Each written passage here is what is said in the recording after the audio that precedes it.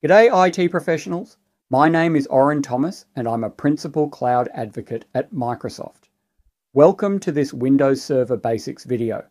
In these videos I will go over basic concepts related to the administration of Windows Server. In this video we're going to cover the basics of group policy.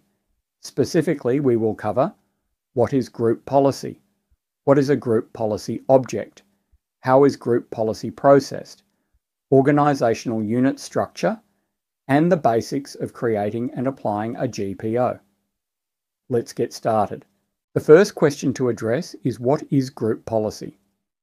Group policy is a technology that enables configuration and settings management of user and computer settings on computers running Windows Server and Windows Client operating systems. For example, you can use group policy to set password policies, desktop background settings, mapped drives, and almost any setting that is configurable for a Windows operating system or an application that runs on a Windows operating system. In addition to using group policy to define configurations for groups of users and client computers, you can also use group policy to help manage server computers by configuring many server-specific operational and security settings. Each group policy setting can have a multitude of options. Some are simply on or off, others might be a numeric value or variable, like a network address. Others might be choose one of the following options. One of the big challenges of group policy is that there are more than 1,000 group policy items. They aren't well documented, and there isn't a search engine built into the default group policy tools. Group policy works best as a configuration management technology in on-premises networks, where domain-joined computers have high bandwidth line-of-sight connections to domain controllers. Group policy can represent policy settings locally or in Active Directory domain services. Local group policy can be used to lock down the configuration of standalone computers, controlling the configuration of the standard user environment without requiring communication with configuration servers on the network or in the cloud. When used with Active Directory, group policy settings are contained in group policy objects, which most IT professionals just call GPOs. In this talk, we're mostly interested in Active Directory, so we'll put aside local group policy to cover at some point in the future.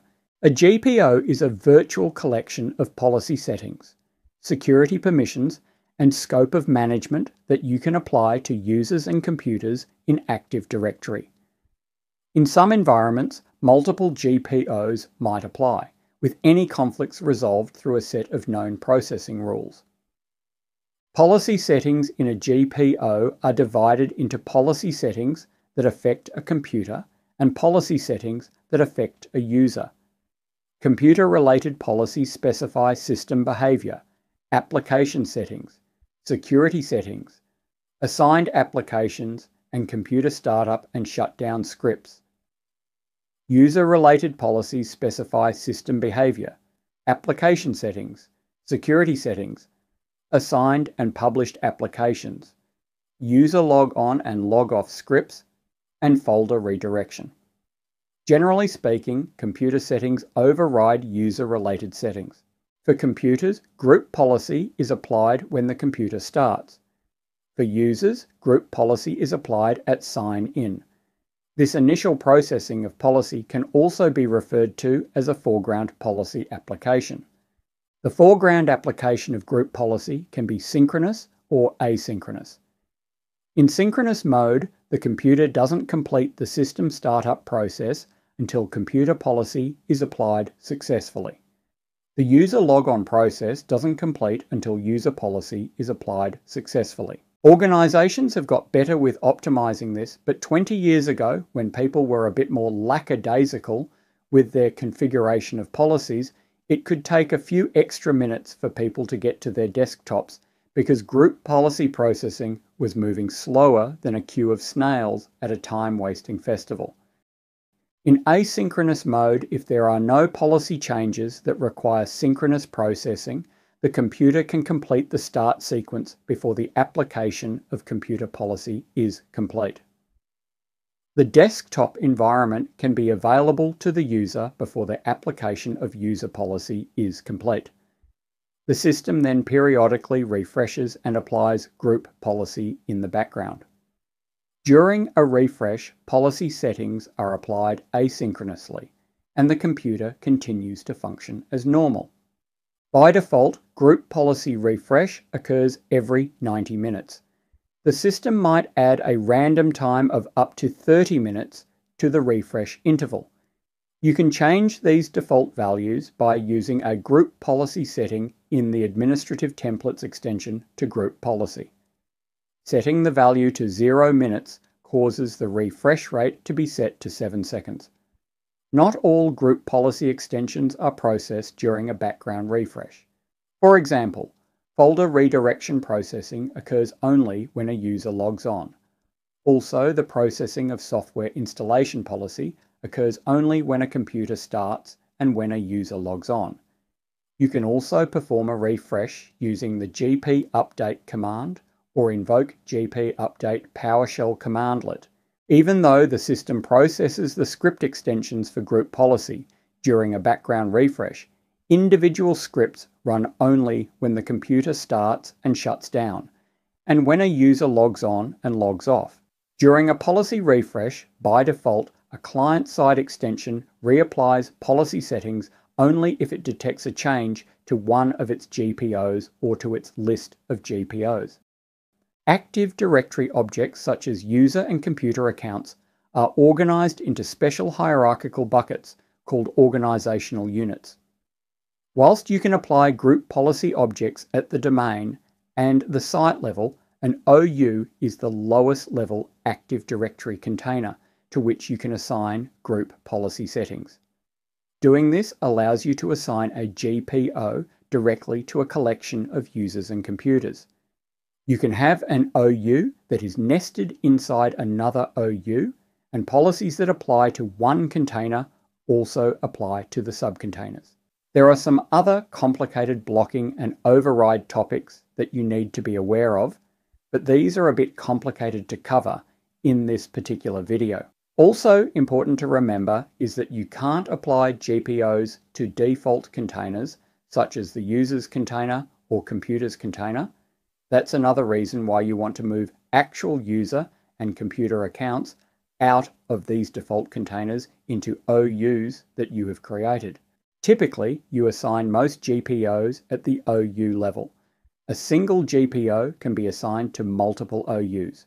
Make sure that your OU structure supports your group policy administration and management strategy. You can also apply some group policy settings at the domain level. In fact, there are some policies, such as password policies, that can only be set in the default domain policy and are ignored if you configure them at another level. Another hint is that whilst it is possible to apply policies at the site level, which you might use to apply a specific policy to all computers or users at a specific network location, it's uncommon to see this used in practice. Microsoft developed group policy architecture more than 25 years ago. Some of the ideas have stood the test of time. Other ideas were so good that they only ever turn up as options in exam questions and recruitment interviews. OU design requires balancing requirements for delegating administrative rights independent of group policy needs, and the need to scope the application of group policy. You can create OUs within a domain and delegate administrative control for specific OUs to particular users or groups. By using a structure in which OUs contain homogeneous objects, such as either user or computer objects but not both, you can easily disable those sections of a GPO that don't apply to a particular type of object. This approach to OU design reduces complexity and improves the speed at which group policy is applied. GPOs linked to the higher layers of the OU structure are inherited by default for OUs at the lower layer, reducing the need to duplicate GPOs or to link a GPO to multiple containers. How complicated your OU structure is will depend on how many users and computers there are in your organization.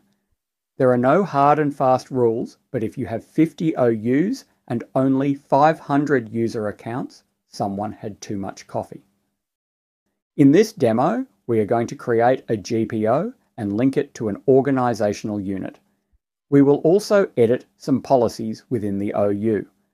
We start in the Group Policy Management console. We expand and select the Production Devices OU.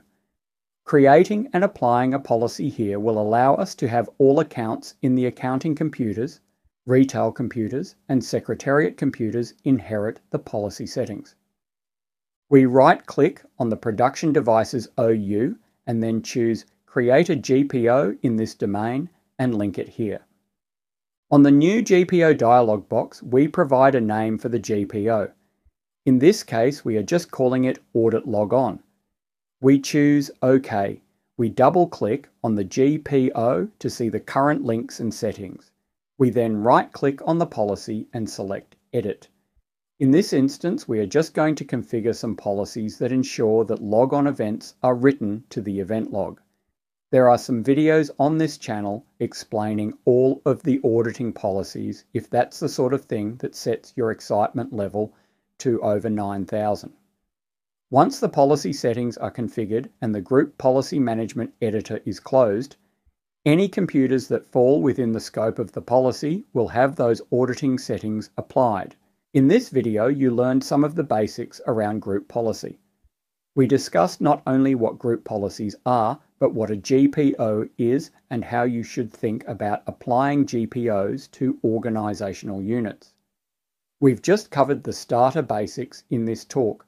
We'll be publishing more Windows Server Basics videos on this channel soon, including examining topics such as applying group policy and managing GPOs in the near future.